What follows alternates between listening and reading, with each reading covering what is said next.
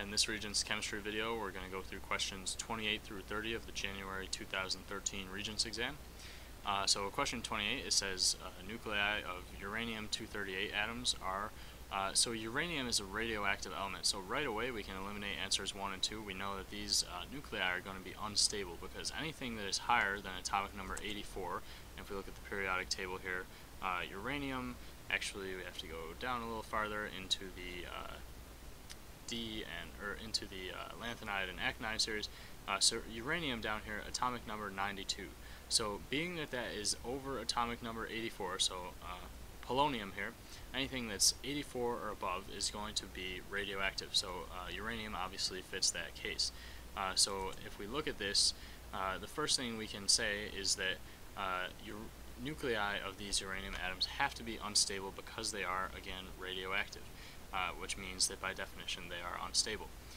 So we're looking at answer choices 3 and 4 here, and then what type of nuclear emission are these going to, well, kind of gave it away here, emit, but what type of nuclear decay are these going to undergo? So this is going to undergo alpha decay. So in alpha decay, remember, this is an emission of alpha particles. So we have uranium, which is 238 in uranium, or sorry, 238 and 92 and uranium here. So when this undergoes alpha decay, what's going to happen is it's going to basically kick off an alpha particle like we've talked about in class, right? We have the alpha particle just gets kind of kicked off here, and then what's going to be left is whatever makes this equation add up mass-wise and charge-wise. So if we have 4 plus something has to give us 238, then this would end up being 234. And then 92 has to be 2 plus something, that would be 90. So then we can actually decide which element this is going to be. Atomic number 90, that would be thorium here.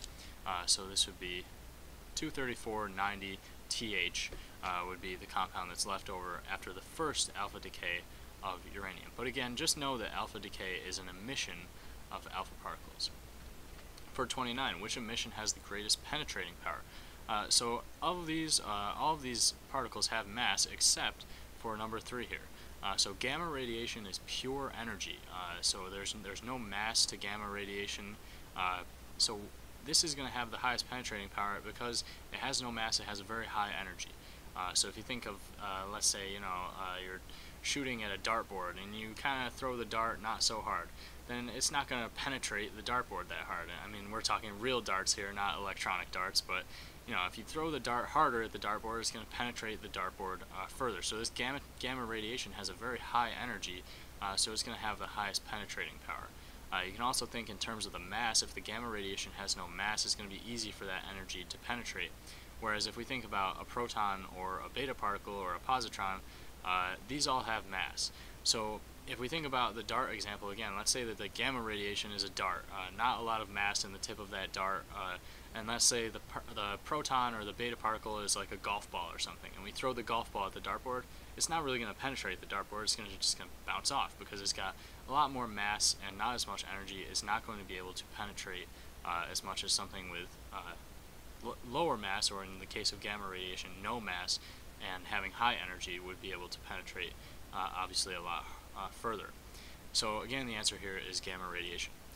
For question 30, the dating of geological formations is an example of the use of radioactive nuclides. So we've talked about carbon dating in class, right? So this is going to be radioactive nuclides because that's radioactive dating, radiometric dating. These are all talking about the same thing here because the decay of these elements over time allows us to measure those quantities and basically date